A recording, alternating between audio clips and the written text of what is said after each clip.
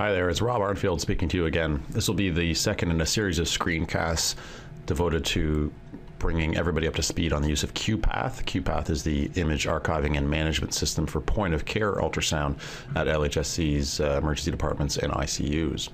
You'll recall from screencast number 1 that we're going to log in using our Cerner login and the password that was assigned to you. I've got the patient PIN and name fields collapsed here for privacy reasons. So F11 will maximize your on-screen real estate, as I've done here. So what I'm going to do is actually I'm going to take you through a recent exam I did to show you how I would manage, split, report, and classify studies that I've done in Qpath. So firstly, I'm going to look for my studies. So how do I do that? Well, I'm going to go to the operator field. I'm going to select, because I'm the one logged in, it gives you the option of myself, so I'm going to select that. And you'll note that this is filtered by this month. If I wanted to look at all studies that I've done over the duration of my career while Qpath was active, you can see I've done 138 studies and got a variety of cases here. So I'm going to look at this one first. This one, the most recent one, that's listed as unspecified. Now this is the typical way that a study will come across to Qpath from the sonocyte machines, which are becoming more prevalent in both the EDs and the ICUs. Now this is a bit of a problem because I don't know what type of exam this is, and so when looking at my statistics or my portfolio, I don't know how many studies I've done, say, of a cardiac nature, if all my exam types are labeled as unspecified. So I'd like to clean up some of these. You can see a lot of them have their exam types labeled, but this one doesn't. So in order to identify what exam type it is, I have to look at the images. So while that exam is selected, I'm going to select images, and you can see there's a lot of them captured.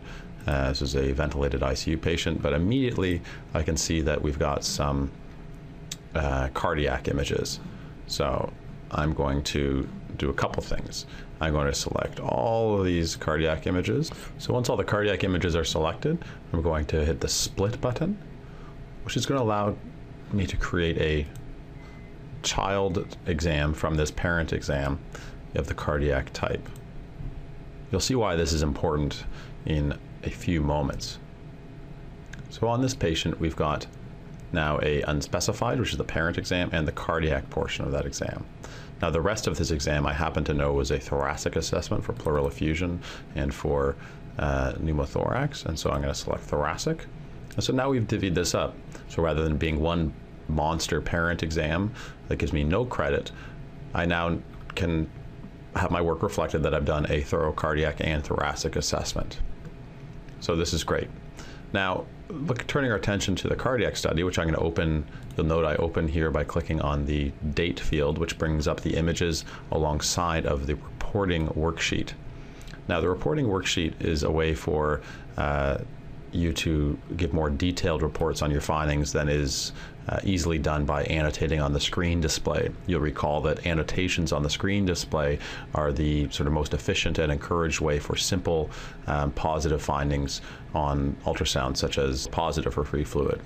If you don't leave an annotation, the presumption is exam finding is negative, as most of the studies we do actually are negative and ruling things out. This is felt to be the most efficient way to do things.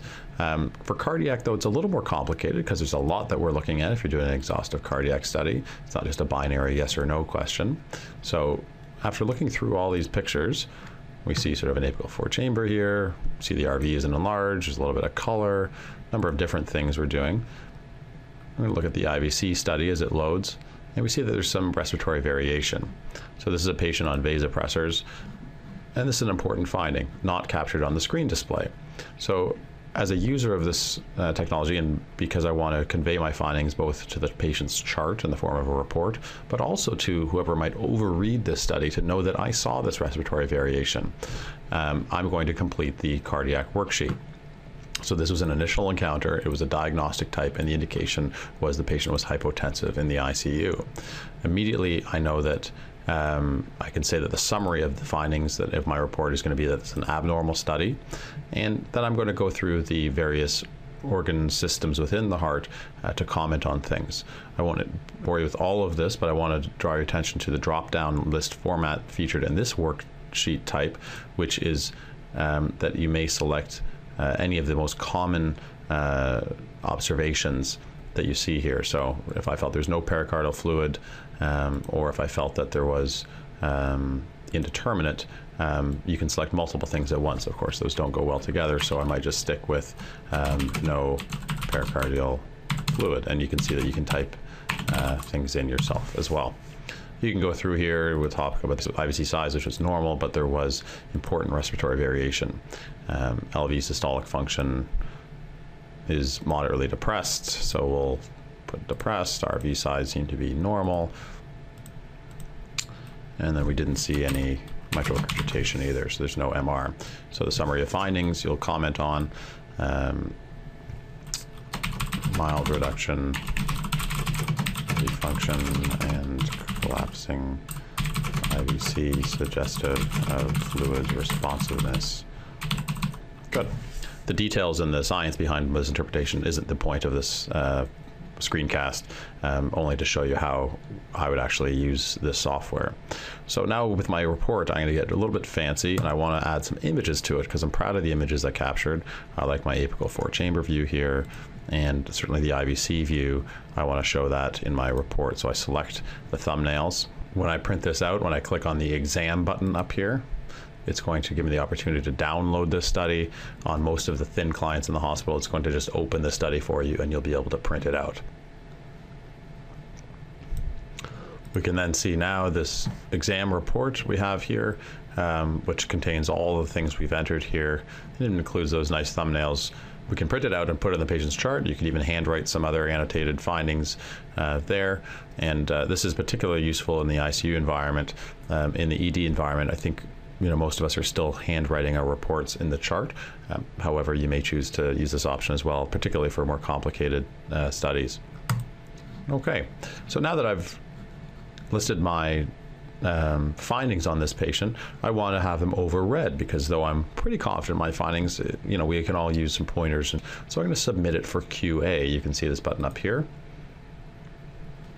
And then allows me to notify somebody by email that I've done a study that I'd like to have QA done on.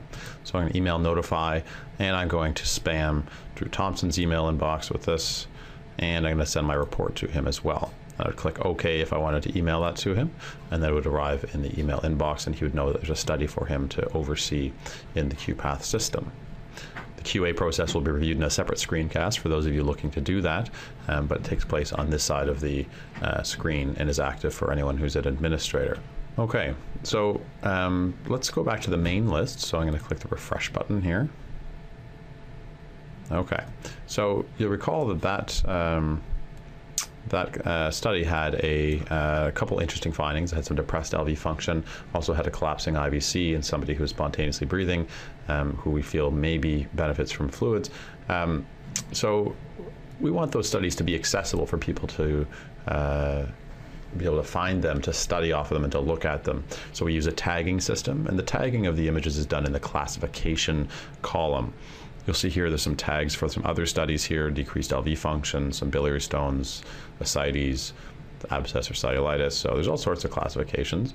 And this one, let's see what we have here. So we have IVC collapse. So I'm going to pick that one out of there.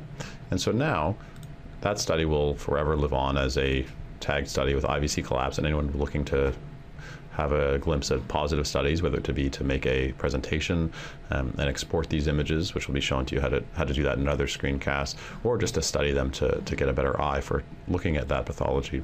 You can search for them. You can search for these among these tags by clicking underneath the classification field. Say you want to find all the examples of cardiac standstill.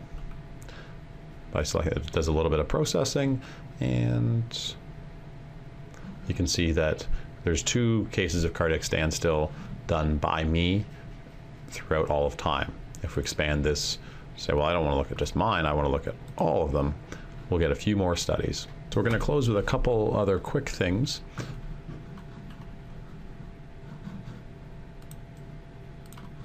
So Supposing you've done a study with a supervisor or with additional scanners, you can hover over your own name and add, by clicking the icon that appears, you can add in other scanners. This will help reflect portfolios of those individuals who are maybe trying to amass a certain number of studies. If you've done your study under the supervision, either directly or indirectly, of others, you can click in the attending field and select whoever might have been supervising you. And lastly, I want to show you where you can track your own progress.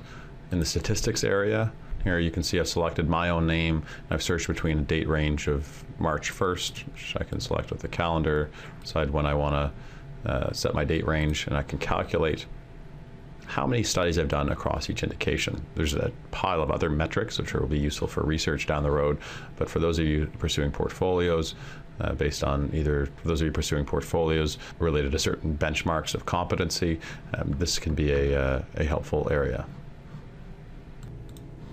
So you can see here, after some of the calculations, that the profile of how my portfolio is distributed is shown here. So you can see the number of studies I've done across each area. So that will be useful for those of you tracking your numbers. Okay, so I think that's it for today, guys. Thanks for watching, and thanks for all your work on archiving and pursuing greatness with point-of-care ultrasound. We in the ultrasound administrator group certainly appreciate it and are very proud of the group we have. We'll see you next time, and happy scanning.